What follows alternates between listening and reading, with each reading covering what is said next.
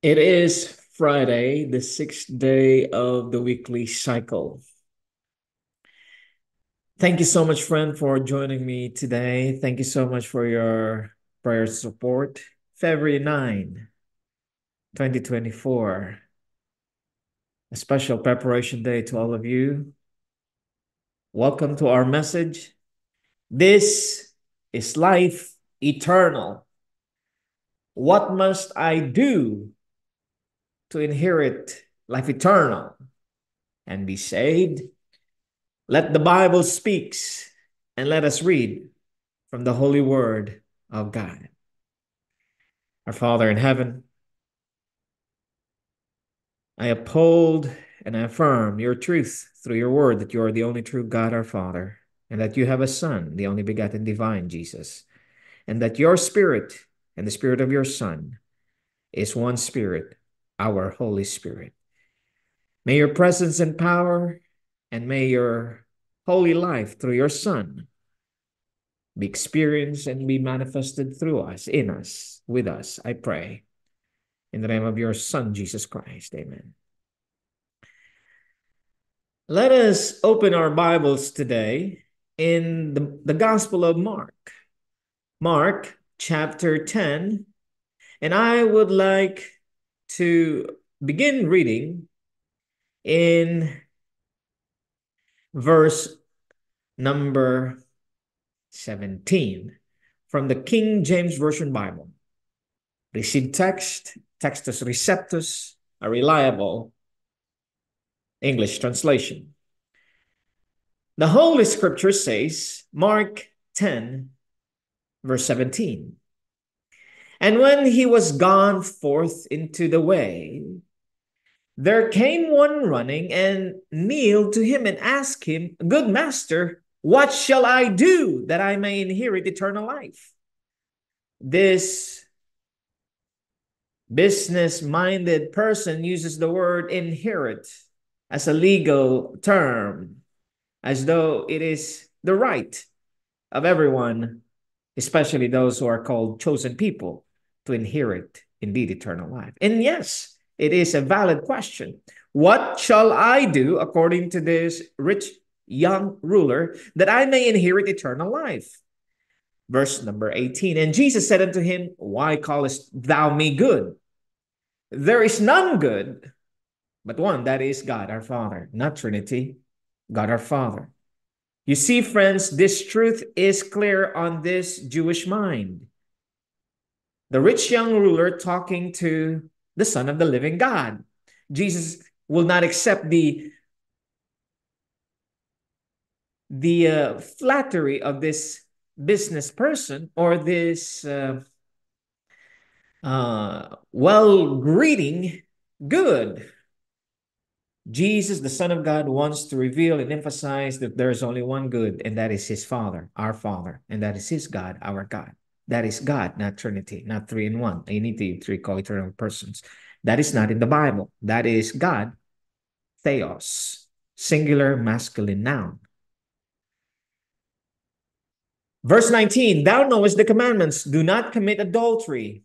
Do not kill. Do not steal. Do not bear false witness. Defraud not. Honor thy father and thy mother.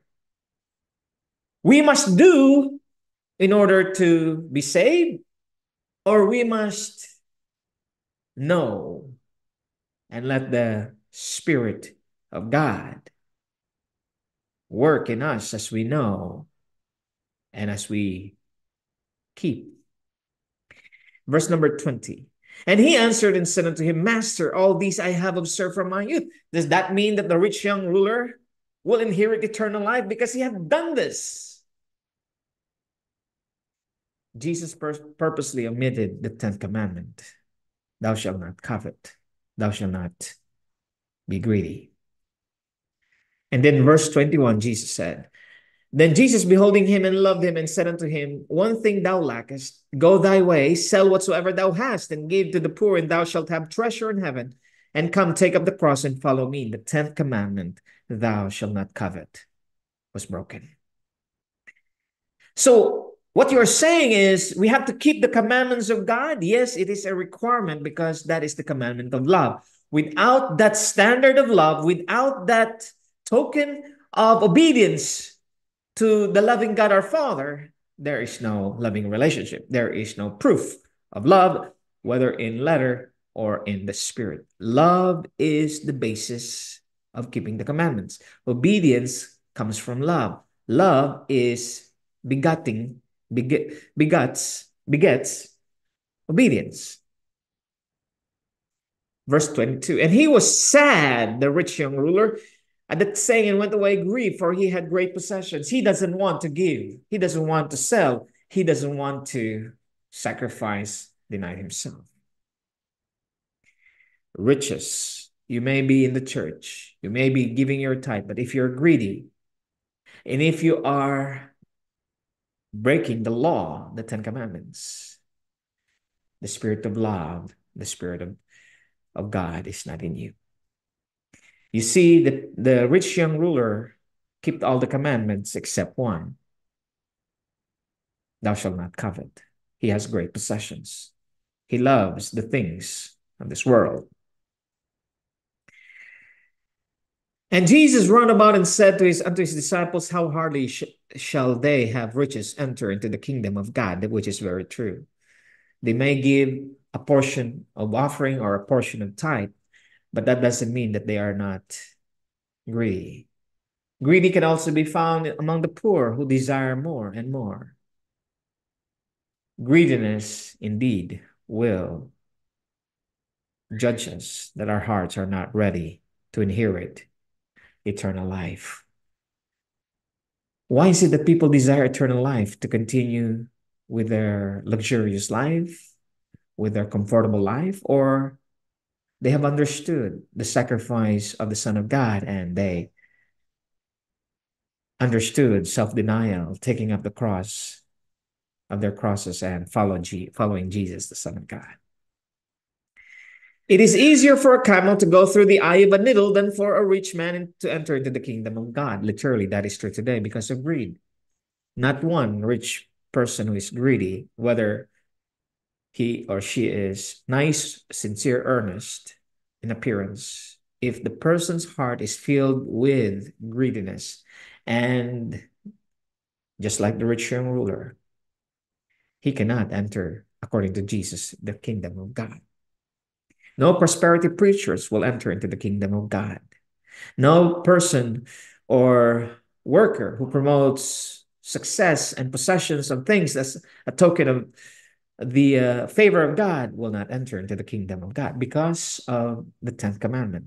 Thou shalt not covet.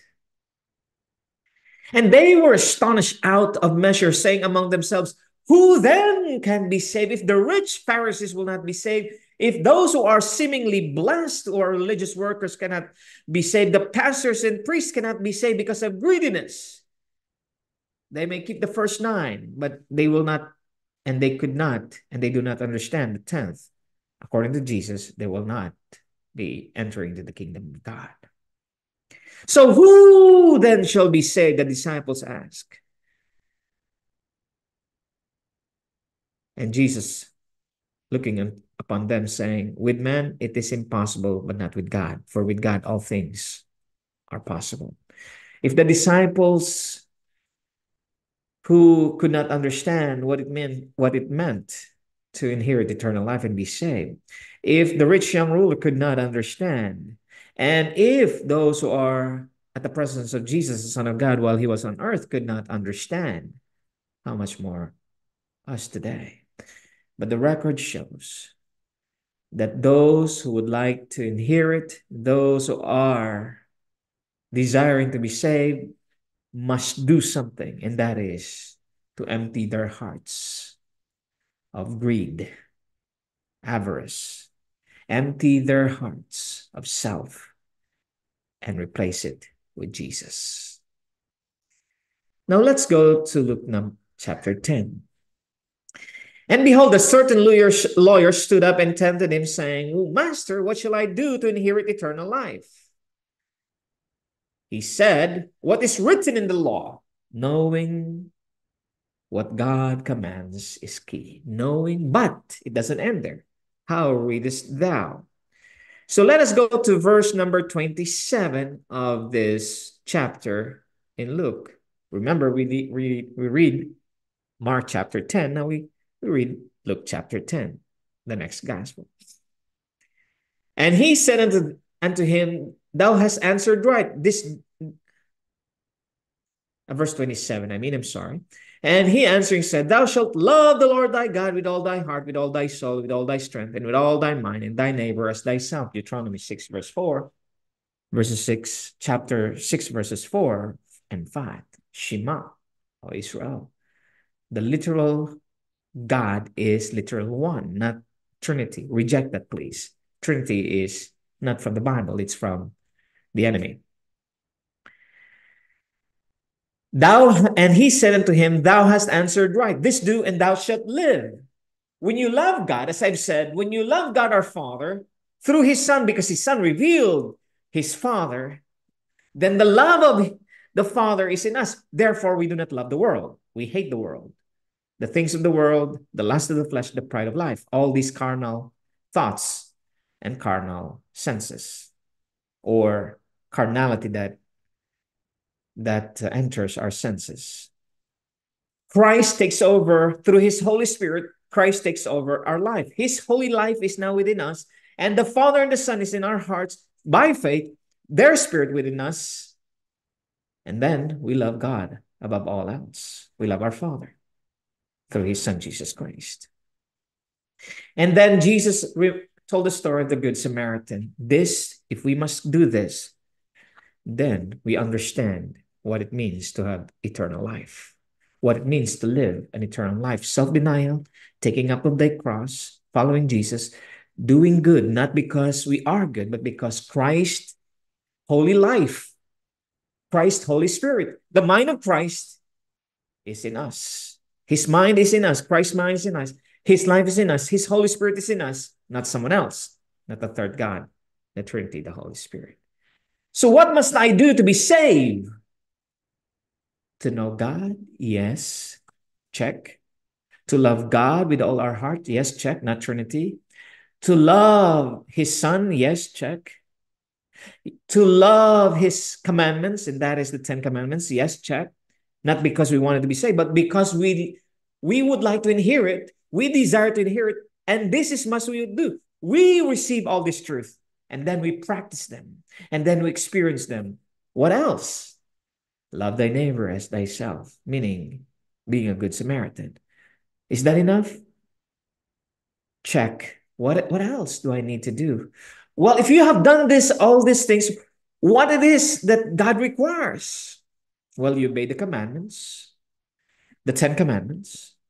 You love God our Father through his Son, Jesus Christ.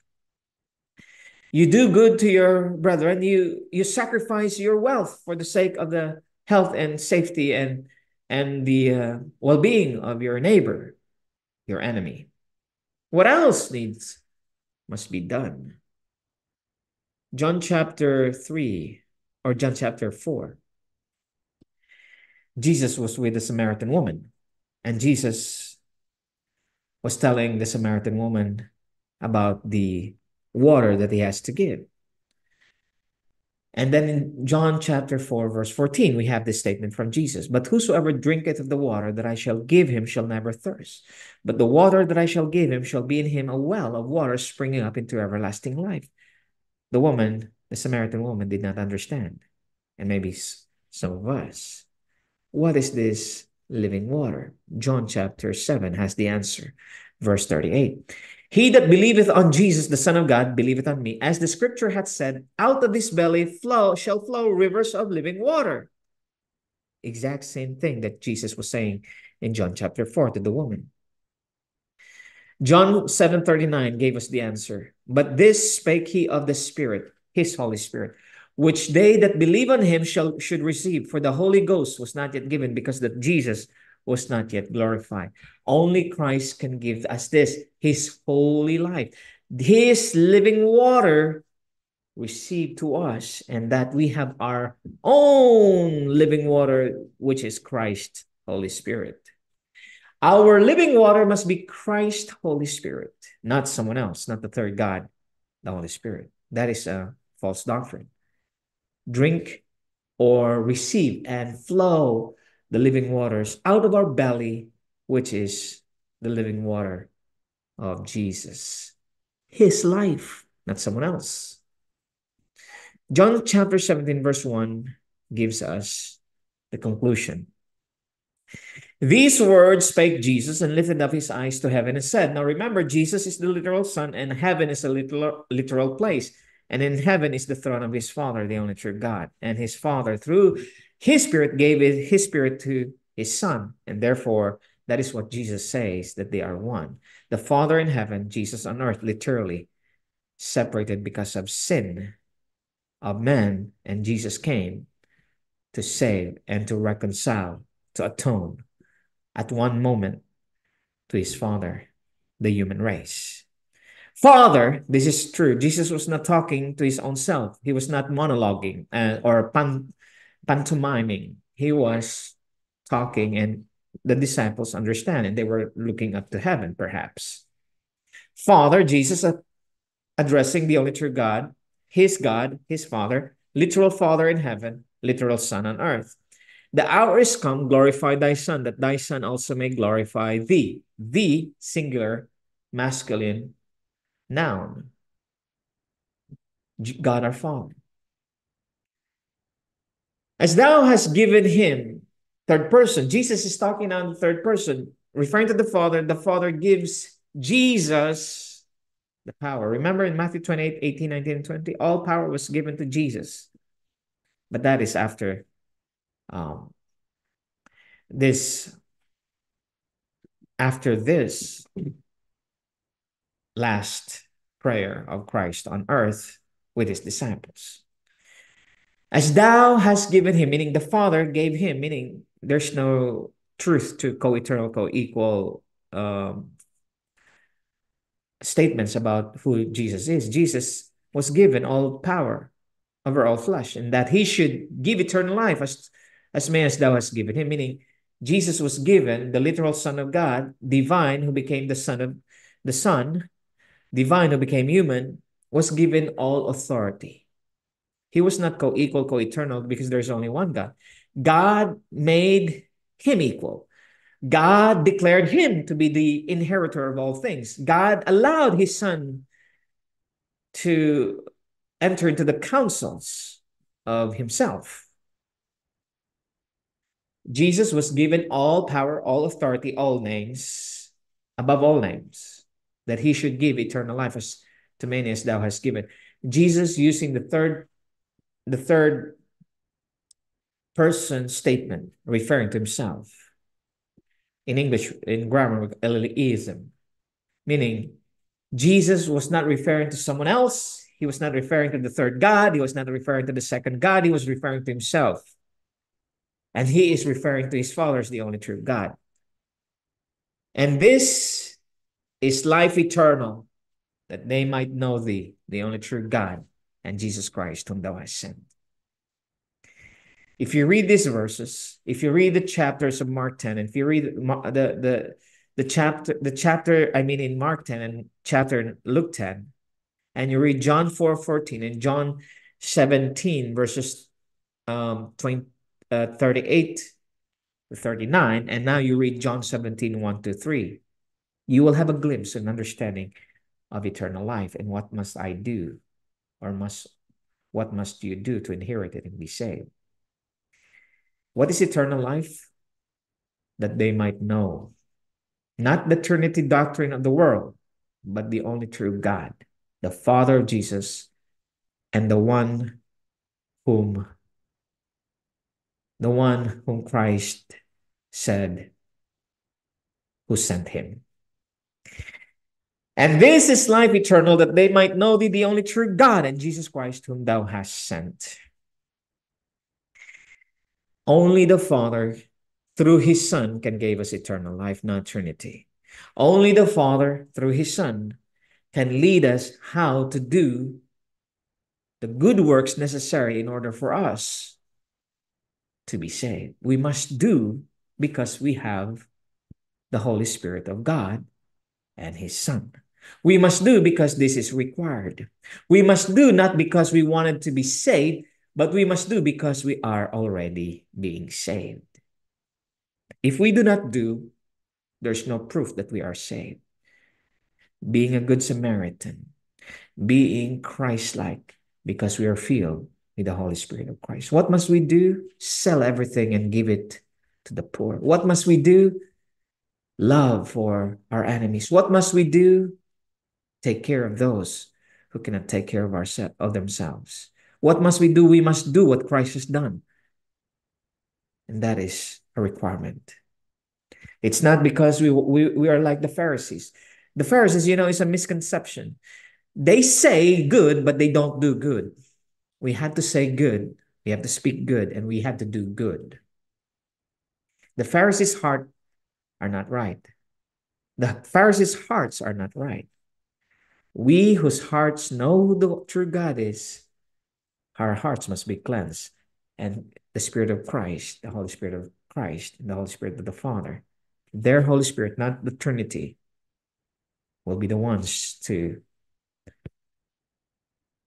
let us flow the living fountains of living waters so that others will be blessed.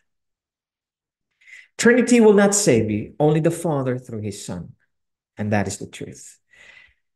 Good works is a result of our love for God and his Son. And it's a manifestation of a spiritual manifestation of the Holy Spirit of God, our Father, and the Holy Spirit of Jesus, his Son. If we are good Samaritans, then the Spirit of Christ is in us. If we are teaching the truth about the Bible, then the Spirit of Christ, the Spirit of God is with us. You see, friends, there's no other way. It is required for us. It is required that we love God our Father because he first loved us through his Son. What does it mean? We only know our Father through his Son. His Son revealed not Trinity, but our Father. I hope this is understandable. Trinity will never save you. It's only Jesus' revelation of his Father. And if we believe Jesus, that he is the Son and that he has a Father, then we have the knowledge of God. And that is eternal life.